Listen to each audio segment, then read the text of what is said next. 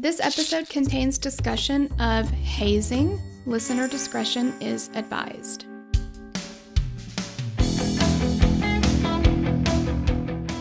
At 19 years old, Tucker Hipps was a sophomore at Clemson University in South Carolina.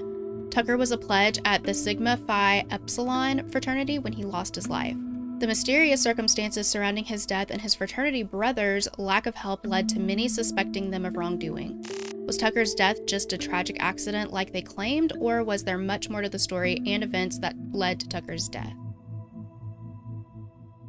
All right, well, we've got I would say a different kind of case. I don't think we've covered many hazing cases, if I don't any. think so. Right. It's definitely a problem. It's scary. Absolutely. So we're going to talk about it today. Yes, I think that is important, and that's what we should do. Yes. We would like to give a Hey Girl thanks to Caitlin Pritchett for requesting this case, and to Mark for writing it up. Yes, thank you guys so much. Thank you. All right, so let's talk about Tucker Hipps. Born in June of 1995 to Gary and Cindy Hipps, Tucker was a vivacious young man growing up. And Cindy herself said that Tucker was born to an old couple. They were a little older when he was born. She was 35 at the time, which obviously is not old, but, you know, that was kind of her joke. Like, they hadn't planned on having children, and he came a little later. So she kind of just always joked that they were, you know, old when he was born. And, you know, they hadn't planned on having kids, but once they did, I mean, Tucker was like the light of their lives. Gary said that growing up, he and Tucker played a lot. They just had a really good time together.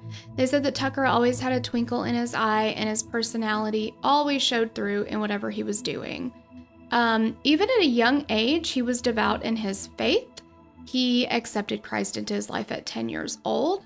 His family attended Rock Springs Baptist Church, where Tucker was really active in the youth groups and church sporting activities. And he was just one of those kids who was like into everything. Mm-hmm. He was very, very active. He was a busy kid. He was also involved in Palmetto Boys State.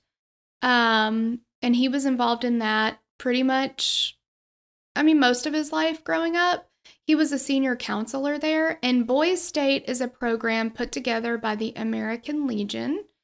And they describe the program like this, quote, "The American Legion's Boys State program is a unique way for young men to learn about the American system of government and politics by participating in a mock governmental system." And they also have a girls' state for young women as well. From what we gather, it's a week-long program. It's kind of like a summer camp. But this is where young men go. They participate in activities to learn about different positions and levels of government. And when applying, prospective attendees have to have recommendations from teachers, counselors, prominent members of like their community. And they said that the program teaches leadership skills on top of the government education. Now, while they're broken up into groups, and over the course of the week, they compete in athletics, trivia, and various events and activities.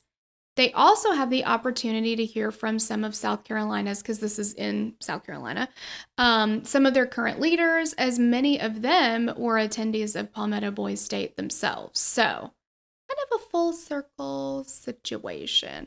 I could see how something like that would look good on a college application or something like that. Absolutely. In high school, Tucker was popular among other students. He was well liked by everyone who met him. He was bubbly.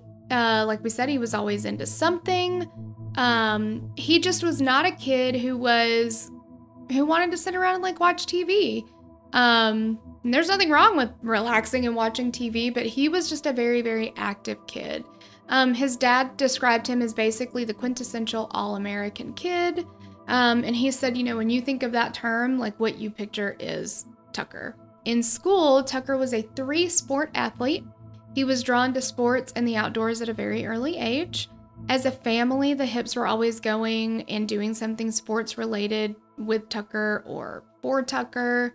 When you ask people he grew up with, one of the things that you hear over and over is that you will never meet someone who was more personable and there for you. His parents said that when it came to materialistic things, Tucker was unlike a lot of the other kids. They said, like anyone, he loved having new things, of course. Like most people like to have new things. But if you gave him the choice between a new toy or item or whatever it is, or saying, we can take this money and get you like an experience, go and do something with friends or family, he would pick the experience or spending time with friends or family 100% of the time.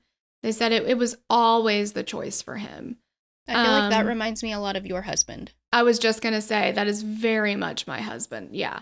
He was also like growing up, he's still this way. He won't wear a shirt that has a logo on it.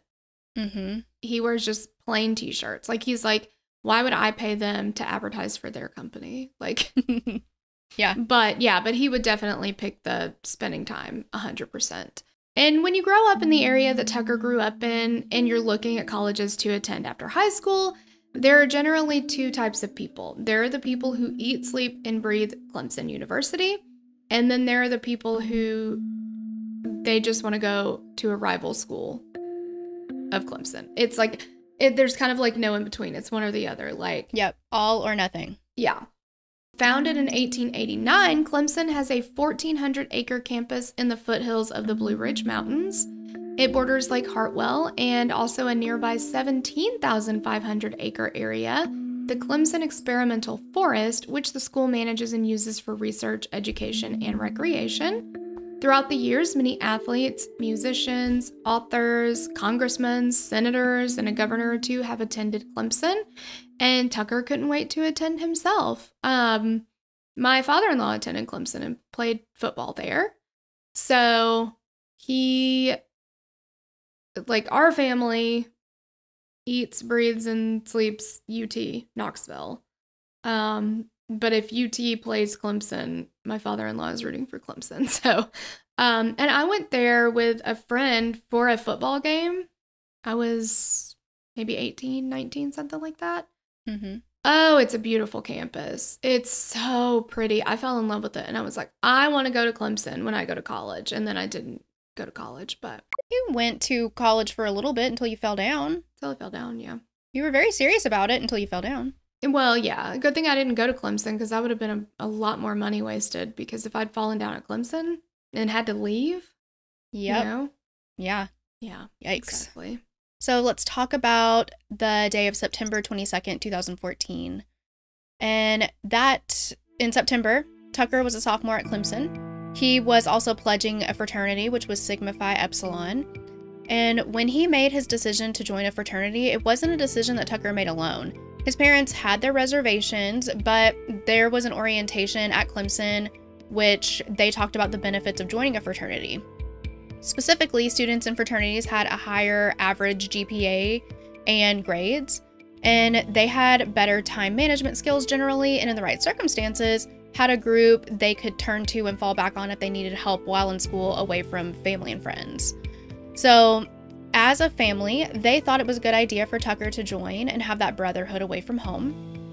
Tucker chose the fraternity because he planned on attending law school after Clemson, and the membership might prove useful in getting an internship down the road.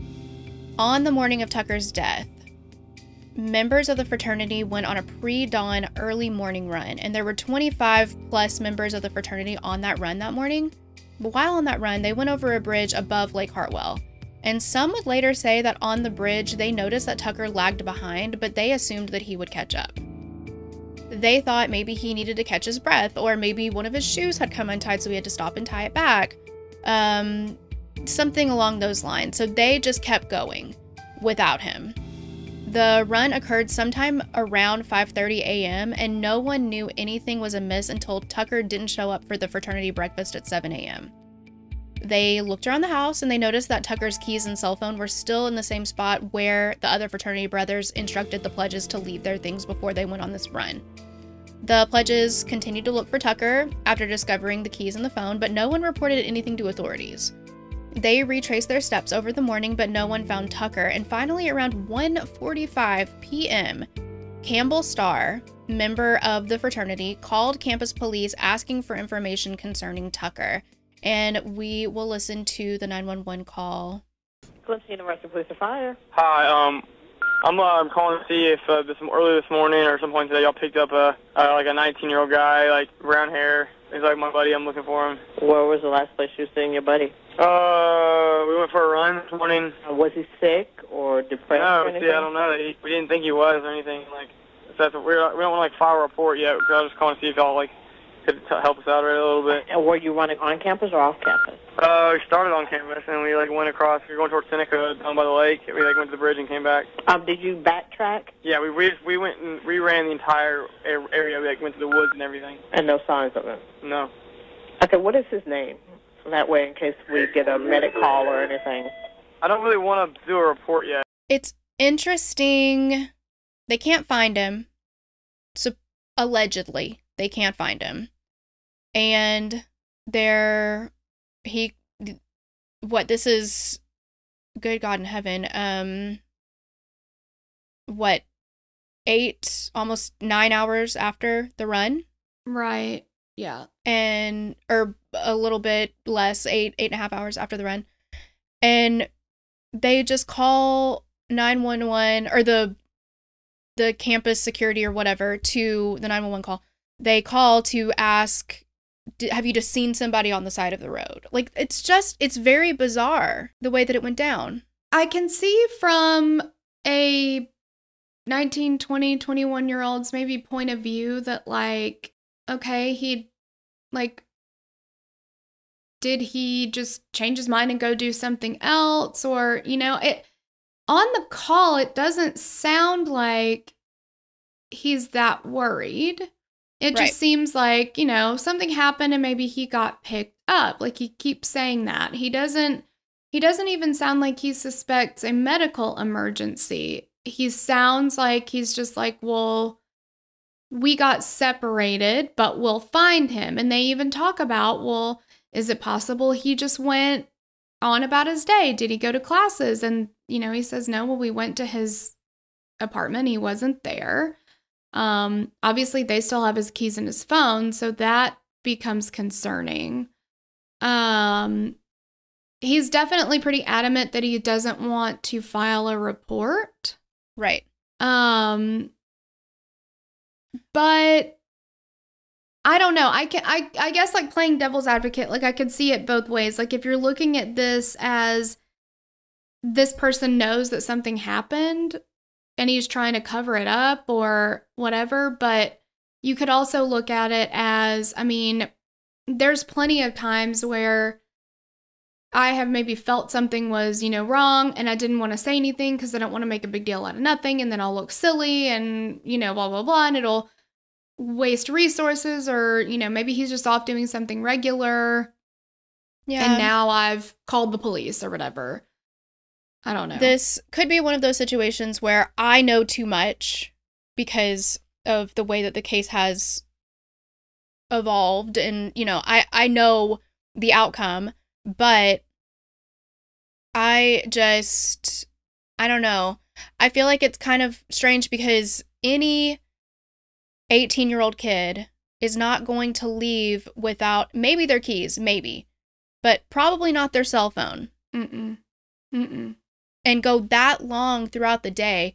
Like, I could understand if directly after the run, this call happening and him being like, let's not get hasty about making a report. Like that, but this is now 8.5 hours after. Yeah. Yeah. I mean, like, yeah. I don't know. That's all I'm saying is just the lack of, hey, we got to do something, or I don't know, contacting his parents. Like, there could have been a lot of things that I feel like could have happened. Him? Yeah. After this 8.5 hours of not seeing him. I don't know. It's 100%. Yeah. 911, the dispatcher, they discussed the events that led them to not being able to find Tucker, and went over the path that they took during the run, specifically going over the bridge and around the lake. So the brothers they're retracing their steps, right? And the dispatcher asked, have you backtracked? And he was like, yeah, we ran the route again and even checked the woods along the route, but there was no sign of Tucker anywhere. And the dispatcher asked for Tucker's name, and Campbell said it again. And of course he was like, very adamant, we don't want to file a report here. And she was like, look, just in case, right? Like if there's a medical emergency or something, I need to know the name. Mm-hmm. So that I know to call you and let you know that we found him. Absolutely. I did also think that it was strange listening to this, because she says, when is the last time you saw your buddy? And he is like, on the run. And she's like, okay, yeah, I know you saw him at some point on the run. And then he's like, yeah, well, when we got back, we realized he wasn't here, which would have been 7 a.m. But specifically, where on the run is the last time you saw him? Like, right. He doesn't specifically mention here, I noticed he was lagging behind, or because clearly the last time you would have seen him would have been before they got to the bridge. Right. It would have to be. But he just says, yeah, when we were running, we were all together. Yeah, but somewhere along that. Yeah, I understand that you just assume everybody's there if you're in a group. But when is the last time you saw him? Mm-hmm. When did you see him? Like, right. He's just very vague. Very, very vague. And that's confusing to me. Like, and of course, like I said, I know too much. So maybe that's why, I don't know. But around 2:15 p.m., officers began searching near the bridge that Campbell Starr told the dispatcher about. Around 3:30 p.m., an officer spotted a body in the water, and it turned out to be Tucker. Authorities launched a death investigation. Around 5:15 p.m., rescue divers recovered Tucker's body from the shallow water around the bridge, and it was less than 10 feet from the shoreline. At 6:30 p.m., investigators left the area of the bridge and lake. At 7:50 p.m., the sheriff's office announced that they recovered a body from the lake, and at 8:40 p.m., the coroner identified the body as Tucker officially. So investigators talked with everyone who was on the run that morning. They all told the same basic story, essentially the same thing that Campbell told the police dispatcher when he had placed that call. So they all met, they went out for that run, they left their keys and phones at the frat house. Once they got back home and noticed Tucker wasn't there for breakfast, they started to look for him. They didn't find him and eventually contacted the police. So the autopsy showed that Tucker died of head injuries, consistent with having hit rocks in the shallow water near the end of the bridge. But that's pretty much all investigators had to go on. The members of the fraternity basically all lawyered up and stopped assisting in the investigation. And that was it for a long time. Investigators kept trying to get more and more information, but absolutely no one would talk. After interviewing more than 50 people about what happened to Tucker the day he disappeared, it became clear to everyone that there was a lot more to the story than they were being told. But again, nobody is willing to speak up. There were rumors that were going around the campus as well. Many of these rumors involved Tucker's frat brothers, especially a brother named Sam Carney, whose dad also happens to be the current governor of Delaware. Many of the rumors mentioned cover-ups by the fraternity and Clemson University to protect the members of the frat because of who their parents are. And there is one thing to keep in mind about people who attend Clemson who are not on a scholarship or receive any grants or significant financial aid. It's not a cheap college by any means. I mean, this is not, certainly you can go to a college without financial aid, but you have to have a certain level of money to be able to attend a college like Clemson. It's not like where we are, MTSU, or even like Motlow, the community college. Like, the financial difference is pretty large. It seemed like a lot of people will say this about Clemson. They view it to be expensive. And if you're going there not on a scholarship, you're probably either going to be in debt for most of your life, or you come from money. And if you look at the population there, it's mostly the latter. we're talking about typically families who have that generational wealth, and typically people whose families are in positions of power, family members, like things like that. I mean, like with Sam Carney, I mean, his dad's a governor. Like, that's a pretty big deal. Yep. With that in mind, we can talk about the most often mentioned and believed theory as to what happened. Supposedly, a witness has come forward and talked to authorities off the record. And Tucker's parents have filed wrongful death suits, which contain more details. So, and a lot of people will file wrongful death suits in order to have people deposed and force them to talk. It's not for the money that they think they can gain or whatever. It's to get information, because otherwise they don't have to say anything. And these people are not saying anything. So in lawsuits filed by Tucker's parents, they claim that before the run was scheduled to take place, because also pre-dawn runs like this had been banned by the university before this. So one of the brothers sent Tucker a text and told him to bring breakfast for everyone. And again, he's a pledge, so he has to do whatever they tell him, right? He said, get 30 McDonald's biscuits, 30 hash browns, and 2 gallons of chocolate milk. I also just feel like that highlights that these are still kids we're talking about. Like get the food, but don't you forget that chocolate milk. 2 gallons. 2 gallons, 2 gallons. Okay.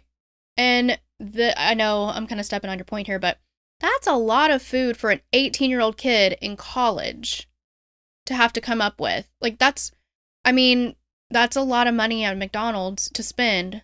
30 biscuits, 30 hash browns, 2 gallons of chocolate milk. Like, damn near $75 or something, probably.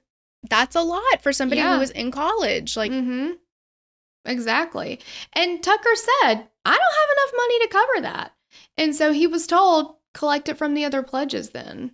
Is there not, like, money in the fraternity for stuff like that? Like, I've never been in a sorority or a fraternity, I guess.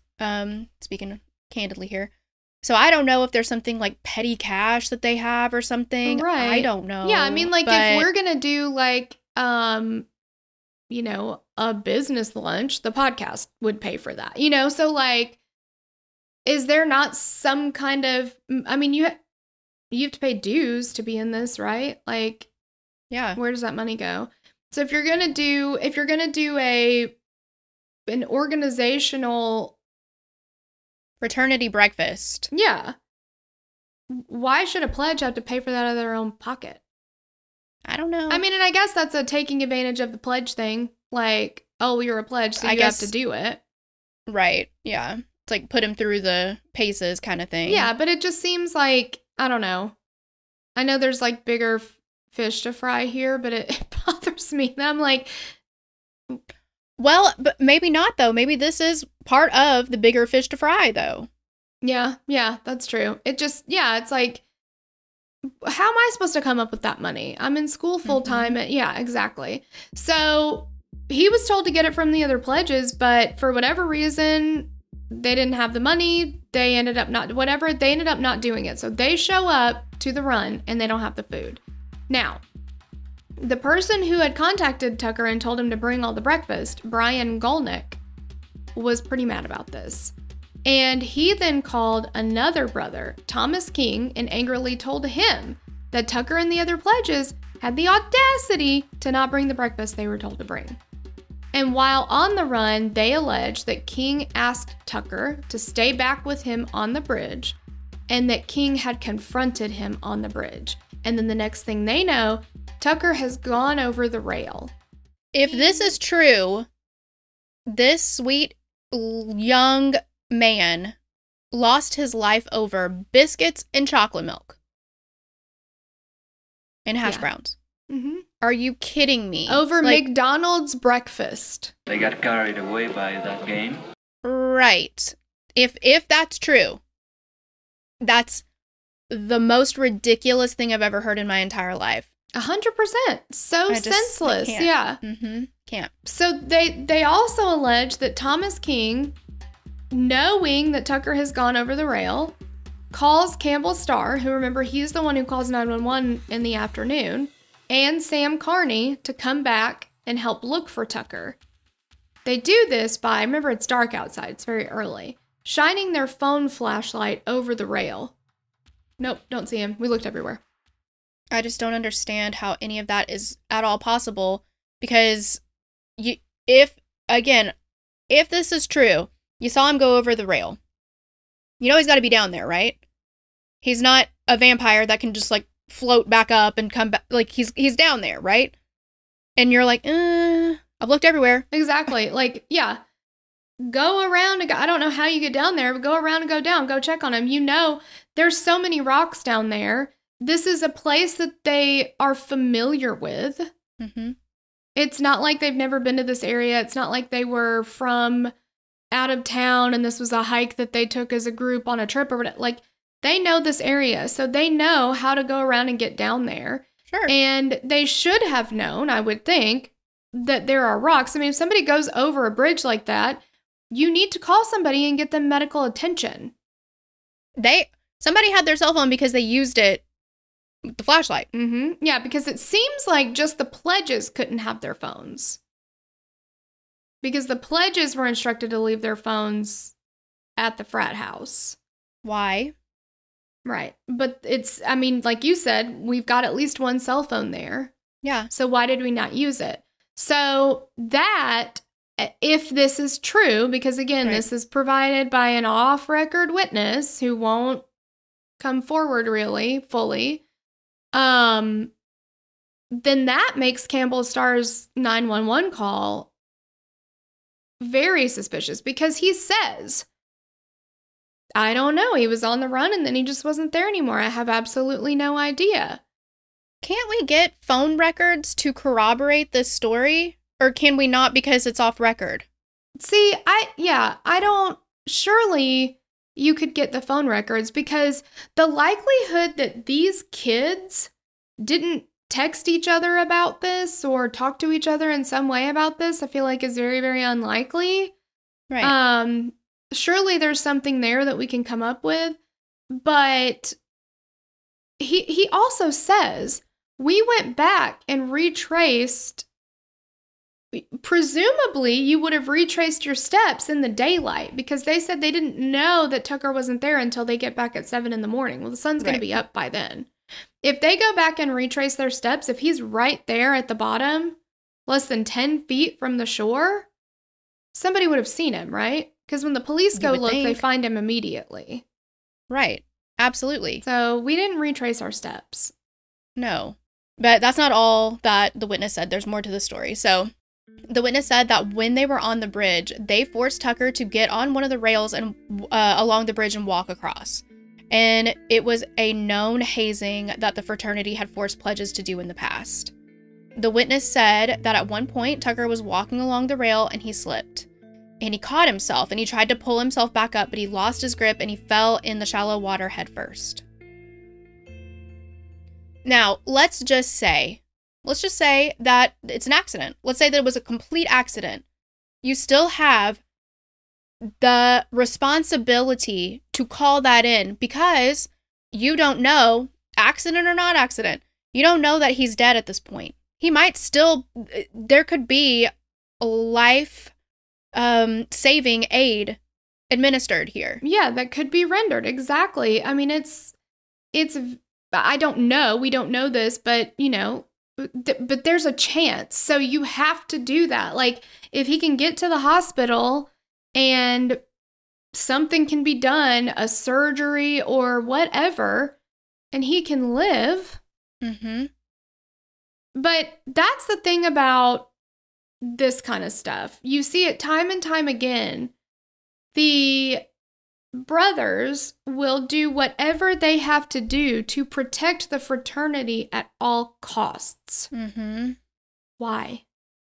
And again, if this witness's story is true, which again, I feel like we should be able to get phone records to prove that this is true, but if it is, it's all over a fucking McDonald's breakfast. I don't understand it. So there's also a different account of what happened, and it claims that Tucker was pushed from the rail. But again, this has never been confirmed or on the record.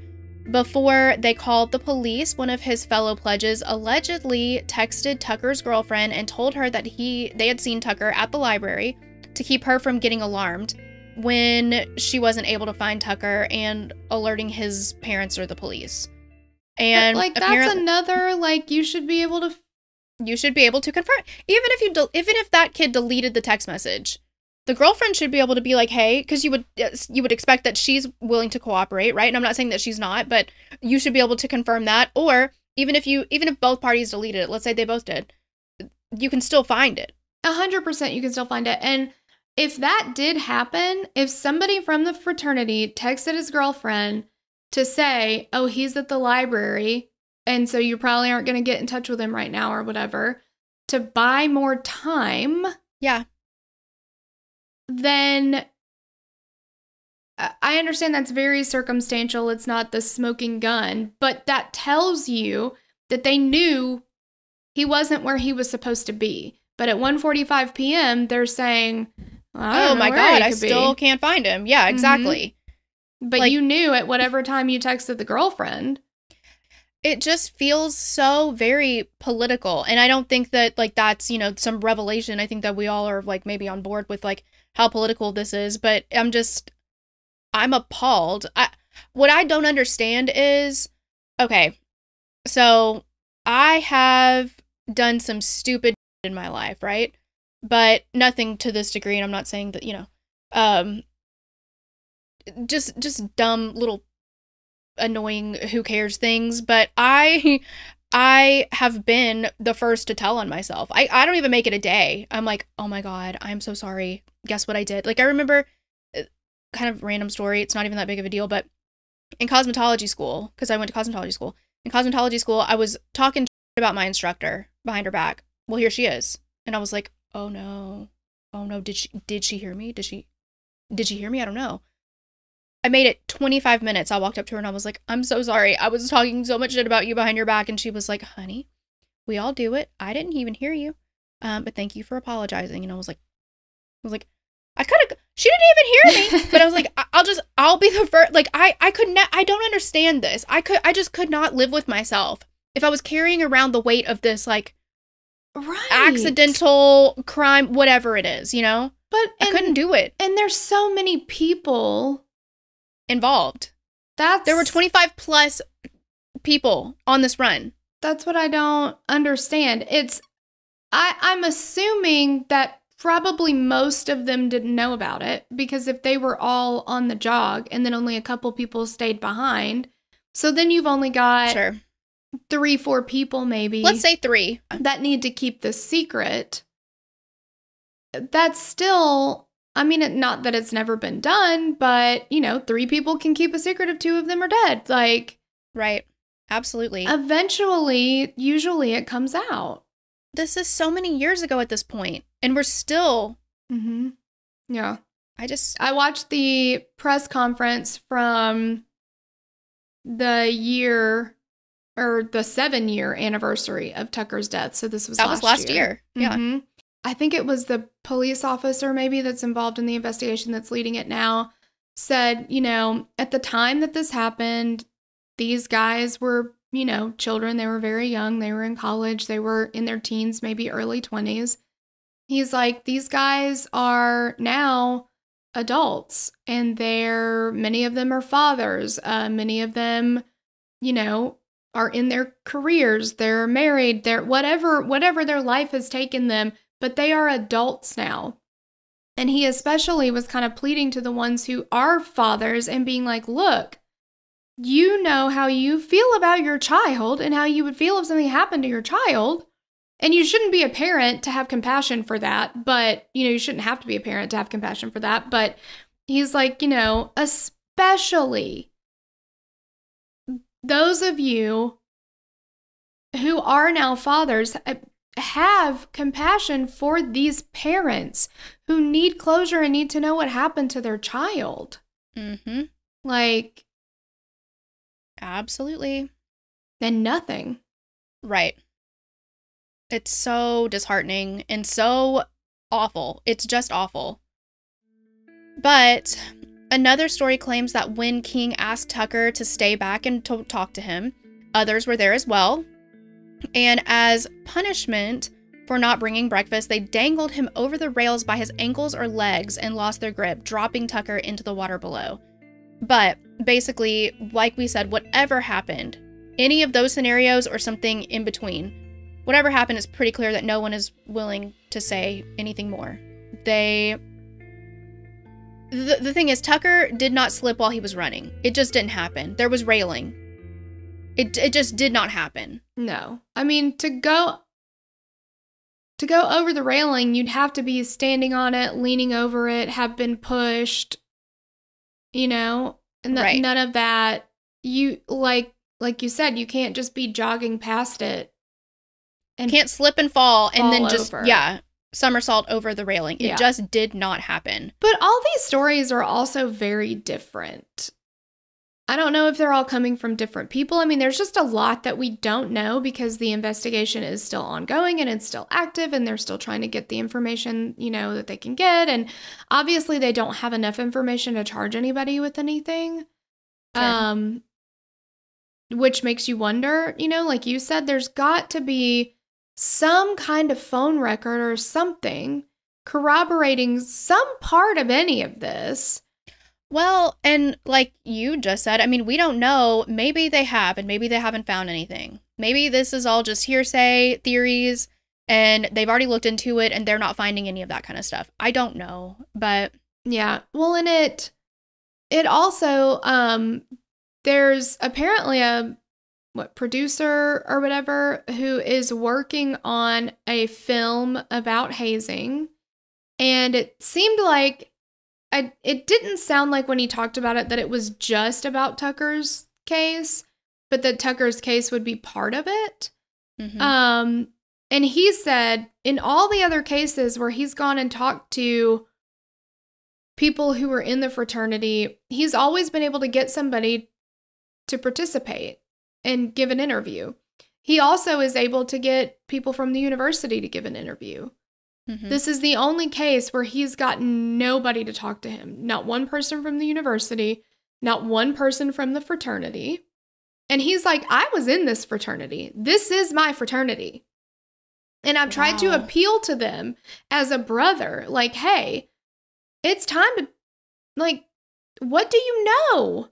And even if you think that you don't know anything important, your information coupled with somebody else's information could be very important. So why? But he's just like, I've never had a situation where nobody will speak to me. Nobody. Everybody has completely clammed up and they will not say anything. Not one person will come forward.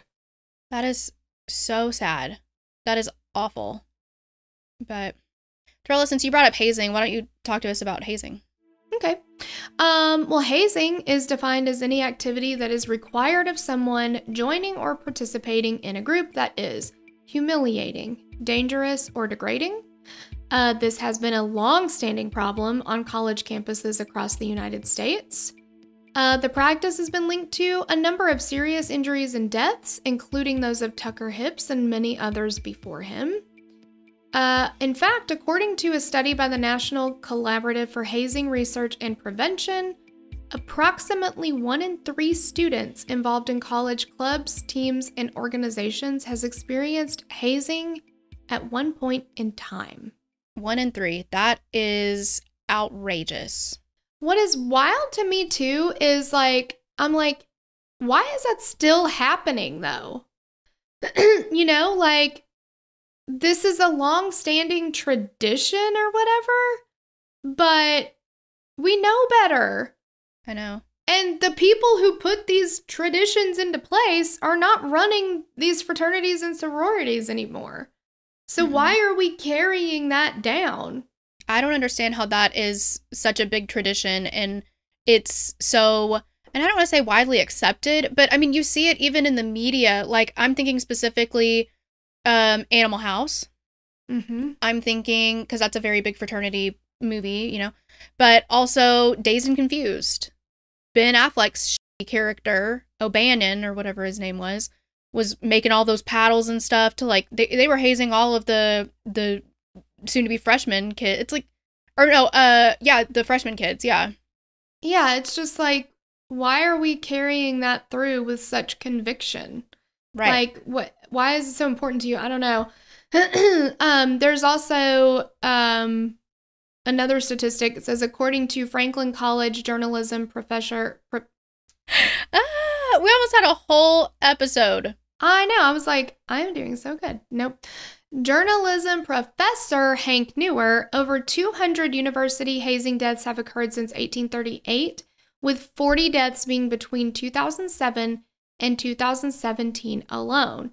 And alcohol poisoning is the biggest cause of death,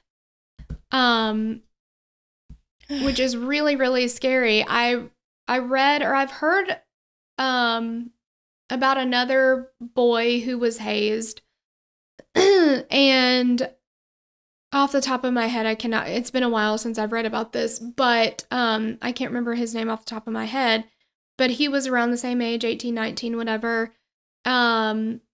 People in his fraternity at a party were, you know, force feeding him drinks and things like that. He fell down the stairs, a big staircase that he fell down, and hit his head at the bottom. And he's laying at the bottom of the stairs for something like 8 or 9 hours. People are stepping over him. At one point, they grab him and drag him up the stairs and try to rouse him by, like, slapping his face, pouring water on him. When they checked the kids that were at the party's cell phones, they're Googling things like head injury while drinking, or can you fall asleep after a head injury, like all these things. This child laid there for 8 or 9 hours, slowly dying. I mean, he ended up going and slipping into a coma, and he passed away from this. And his blood alcohol level, when he fell down those stairs and hit his head, was 0.4. 0.3 is like death. Oh my God.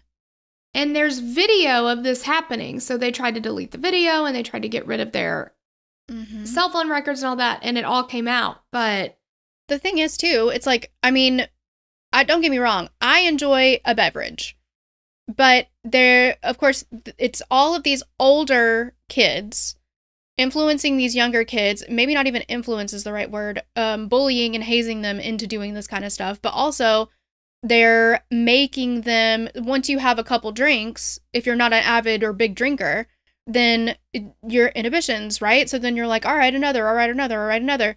When it's very clear that somebody needs to be cut off and let's switch to water or something like that. I don't understand it. I remember I was watching the show, and this guy on there was like, oh yeah, when I was in college, I think he went to FSU.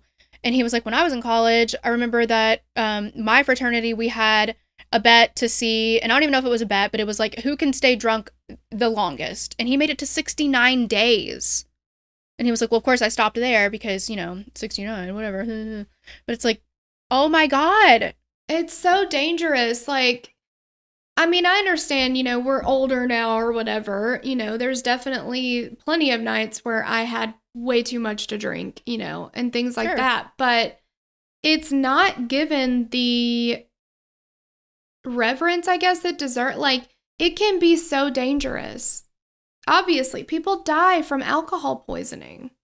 And if you are, and in this type of a situation where somebody is force feeding alcohol and things like that, you know, a kid trying to join a fraternity or whatever, he wants to prove that he can handle his alcohol or whatever. You know, they're like, oh, what, you can't handle it? Like, you know, it's just, I mean, 21st birthdays are like that, you know, in some situations. Like, yep. I don't know. Like, I remember my husband's 21st birthday. We were not married at the time, and I'm 3 years older than him. So I'm an elderly person compared to him. Yes. But we went out for his birthday, and he told me before we went out, he was like, and it's not like he had just started drinking that night. He'd been drinking. He'd been in college, you know, like whatever. But he was like, of course, my friends are going to want, to buy me shots everywhere that we go and like all this stuff. And he said he had already planned, like he took off work the next day and I had too. And for his birthday, he wanted us to go to Cheekwood together and like spend the day together. That's what he wanted to do. And so he said, I don't want to get too drunk tonight because I don't want to be super hungover tomorrow. Like I want to be able to get up and go do what we had planned to do. And I was like, okay. So he's like, if they start making me drink too much, like, let's just go home. All right. So I hung in there as long as I could, and he got to the point where he was having trouble standing up by himself. And I was like, I'm not going to be able to carry him up the stairs, like whatever. So we're getting ready to leave. And he said he wanted to leave. I mean, he wasn't like, no, I want to stay or anything like that. Like he was like, yeah, I'm ready to go. And one of his friends was like, look, I know you're old or whatever, but this is something this is something he needs to do. He needs to go through this. It's like a rite of passage. I get that you're old. I was like, I'm 24, dude. Like, whatever. But it was just like ridiculous. And it's just so like, why? What is the point? Now, Tucker, his death wasn't caused by alcohol. But I have no doubt that that's part of the things that they do. Right. But it was, if what we have heard, some of the theories, any of them are true, it was caused by pressure from older fraternity brothers. Mm-hmm. And it doesn't matter which route that takes. It's still a problem. It's an abuse of power. It is, you are in a position of authority to the person that you are causing trying to harm impress to. Or something. Yeah. Sure. So, and they are more likely to want to impress you, get through it, all of those things, because there's an imbalance of power there. Absolutely. You're in a position that they want to one day be in. Mm-hmm. And I think it's also so dangerous to be like, well, I did it, I paid my dues, you've got to pay your dues. It doesn't always turn out fine. Right. Because there are going to be people who are going to take it way the fuck too far. Mm-hmm. Yep. Because of whatever reason. But, in this situation, it's possibly because they were angry. Because, again, a pledge had the audacity to not follow an instruction. Anyway. Tucker's death sparked a significant amount of attention and controversy surrounding hazing and fraternity activities at Clemson University. Many students and members of the community were shocked and saddened by Tucker's death, and they called for changes to be made to prevent similar incidents from occurring in the future. In response to the incident, Clemson University implemented a number of changes to its policies related to Greek organizations, including stricter regulations for hazing and alcohol use. I'm sorry. Can we just get rid of that? No hazing. Yeah. Don't do that. Well, we got to tighten it up. Don't mind if you do it, but let's just tighten her on up. Be responsible about your hazing. Haze responsibly? Is that possible? I don't think it's possible. As well as increased oversight of fraternity and sorority activities. Gary and Cindy Hips, which are Tucker's parents, filed a wrongful death lawsuit against the university, the fraternity, and several individuals involved in the incident. The lawsuit claimed that the fraternity and university were liable for Tucker's death due to their failure to properly supervise and regulate the activities of the fraternity. In 2019, a jury rejected all of the claims and found no fault to any of the defendants. The death of Tucker Hips serves as a tragic reminder of the dangers of hazing and the importance of preventing it.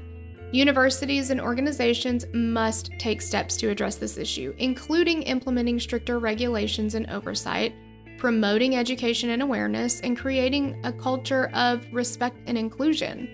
It's crucial to remember that hazing is not just a problem on college campuses, but also in other organizations, and that it's a global problem that needs to be addressed. The case of Tucker Hips is a tragic example of how hazing can lead to severe consequences, and it's essential for organizations to take action to prevent any future incidents. In the years since Tucker's death, Sigma Phi Epsilon has closed their chapter at Clemson University. Before Tucker's death, like we said, pre-dawn runs had been banned on campus. And the frat had actually called the university to try to get permission to do the run, but they never got the okay to do it. Nobody called them back, nobody gave them permission, so they said, let's do it anyway. And pledges were actually told to wear black or dark clothing so they wouldn't be seen when they were out. And they were claiming it was a fitness event. Sure. So, my first indication that something that I'm doing is wrong is if I have to hide it. If you're going on a run in the dark, 5:30 a.m., sun's not up, it's dark. You're going to want to wear reflective clothing. If you're running on a road. And they're telling everybody to dress in totally dark clothing. Leave your cell phones and your keys behind. Come on, guys. Don't tell me you didn't know it was wrong. Right. And you knew it was banned and you did it anyway. There's a reason it's banned. Yeah, absolutely. And no answer is not a yes. Exactly. For something that's banned. I mean, like, it's just... Right. It's like, wait, I don't need to answer you because I've already banned it. That's your answer. Right. It's still no. Yeah, exactly. Sam Carney, son of Delaware Governor John Carney, was supposedly the mastermind of the pre-dawn run and organized everything. Governor Carney and his wife expressed their condolences to Gary and Cindy, but that's the extent of it. After his death, Gary and Cindy worked tirelessly to pass legislation against hazing. The Tucker-Hips Transparency Act states that all public institutions of higher education, excluding technical colleges, must provide a public report of actual findings of violations of the institution's conduct of student organizations by fraternity and sorority organizations formally or currently affiliated with the institution. So the reports include conduct violations regarding the following: alcohol, drugs, sexual assault, physical assault, and hazing. Reports are required to be listed in a prominent location on institutional websites for a period of 4 years. And the institutions are required to update their reports at least 45 calendar days before the start of the fall and spring academic semesters. Institutions must also notify the South Carolina Commission on Higher Education within 14 calendar days after reports have been updated. I mean, that, like, but you have to wonder, you know, a situation like this, would they have reported it? Because I think everybody would have got together and been like, obviously we can't report this. We can't have anybody know. We've got to protect the fraternity at all costs. I mean, it's definitely a great act to have in place. It's just really sad that people will go to the lengths that they will go to hide that something like that has been done. Right. So therefore, it's not going to get reported, and then it's this amazing act that has been passed and should be in place is kind of, I don't want to say pointless, but you know what I mean, in certain situations, because nobody is going to, they're, like you said, they're going to try to protect whoever they're going to protect at any cost. Exactly, at any cost. So we're actively hiding things that we know can result in people's death. I mean, this very much reminds me of Class Action Park. Like, you know, Action Park, and like, you know, one of the guys in that documentary said there should never be a second kid to die in the wave pool. Right, absolutely. There shouldn't have been a first, but there damn sure shouldn't be a second. Right. What are we doing? Uh-huh. Absolutely. Like, it's, yeah, you're absolutely right. And again, I don't know. I feel like I could kick this till it's blue in the face or something, but like, hazing, I will never understand this. I personally don't like to be in a position of power. I just don't. It's not for me. I like to be either equal or somebody like give me the information and I do it. I just don't enjoy it. But I can never see myself. I don't understand that mindset of being like, oh, let's pick on that kid because he's below us. Like, I don't get it. I just don't. I don't either. The Tucker W. Hips Memorial Foundation was established in Tucker's honor, and their mission statement states, in part, Quote, with a mission of helping people help others, the Tucker W. Hips Memorial Foundation plans to engage with other community organizations that help the needy and less fortunate by seeking to improve their lives. Tucker knew how blessed he was, and he had a passion to help those who were not as blessed. Tucker was not afraid to share his love and joy with anyone, no matter who they were or where they lived. Tucker was a shining light of hope and encouragement to his family and friends, and that hope continues as the foundation strives to minister to those impacted by his life. They hold a charity golf tournament every year. The next will be their 9th year of doing the golf tournament. In March of 2023, they will hold their 2nd annual Tucker W. Hips Memorial Bass Fishing Tournament. Cindy told a story of when Tucker was younger. He told her that he was going to be a basketball star when he grew up. He told his mom that one day he was going to make her rich and famous, and she said, quote, I don't know about the rich part, and I don't really know about the famous part, but he sure left an impression on this world. Anyone with information that will help the investigation into Tucker's death and help reveal the truth about the events that led to his death are asked to call the Oconee County Sheriff's Office Criminal Investigations Bureau at area code 864-718-1052 and speak with investigator Jimmy Dixon. Anonymous tips can also be given at www.oconeescrimestoppers.com. We'll link below. I cannot physically say that. www.oconeescrimestoppers.com. Yes. And again, we'll have the link and you can just click it. So messy, we can't yes, no. read. Yeah. There's a lot of S's and C's together. It did get confusing. Yes. Or you could just call 1-888-CRIME-SC. There is a reward of $100,000 for any information that leads to closure in the case. It's sad that some people just can't do the right thing just because it weighs heavy on their hearts, or they just want to be good people and just come clean and share what happened out of the goodness of their hearts. And for his family, it's sad to me that you need to have a $100,000 reward. But right. That being said, if it helps, I'm super glad about it. And I also just want to say, I hope that none of this made it sound like, I mean, it's not necessarily, it's not the colleges or the universities that we're coming after. It's the hazing at these places that we're coming after. Because, you know, we talked a lot about Clemson. I don't think it's a bad school at all. But right. It's a common theme for different universities across the board that this is happening. And so something has got to change. It's got to stop. Yeah. And as a university, I mean, I know like here at MTSU, there's what they call Greek Row, where all the fraternity and sorority houses are. But we can't have sorority houses here. Oh, that's right. Sorry. Fraternity houses. Sorority houses are considered brothels. That makes no fucking sense. Don't even get us started on that. But you're right, the fraternity houses, but the university makes that happen. I mean, they're at the very least complicit in the fact that like all of these houses are dedicated to the fraternities. So as a university, if you are going to participate in at least the facilitation of Greek life on your campus, I mean, Clemson had an orientation that says, look at all the benefits of being involved in Greek life.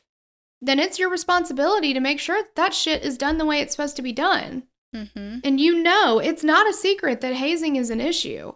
Right, absolutely. It's your responsibility to keep people safe if you're going to be part of it. If Greek life was the secret underground thing where like nobody knew it was happening and it was like very much a secret thing and like the universities didn't know about it and blah, blah, blah. I mean, okay, it's hard for us to oversight, you know, to have any type of oversight, but you're actively telling people, yeah, you should totally get involved in Greek life. And I'm not, again, I think that Greek life can be amazing when it's done correctly and it's been, organized, and like you said, like when people are overseeing things and just checking in and doing all the right things. I mean, someone's got to give here. Yeah, 100%. Because there just shouldn't be. Because again, like there shouldn't be one, but there damn sure shouldn't be two. Mm-hmm. And now we've got, Yeah. what, 40 and just from, 7 to 2017. 7 to 2017. 40 in 10 years. Absolutely not. Absolutely. You're absolutely right. But thank you guys so much for listening. And like we said, if you know of anybody or if you have any information on it, please help them out. I mean, it's the least we could do for Tucker and Tucker's family. So Absolutely. But thank you guys so much for listening or watching. We love you so much, and we will catch you on the next episode. Bye. Bye.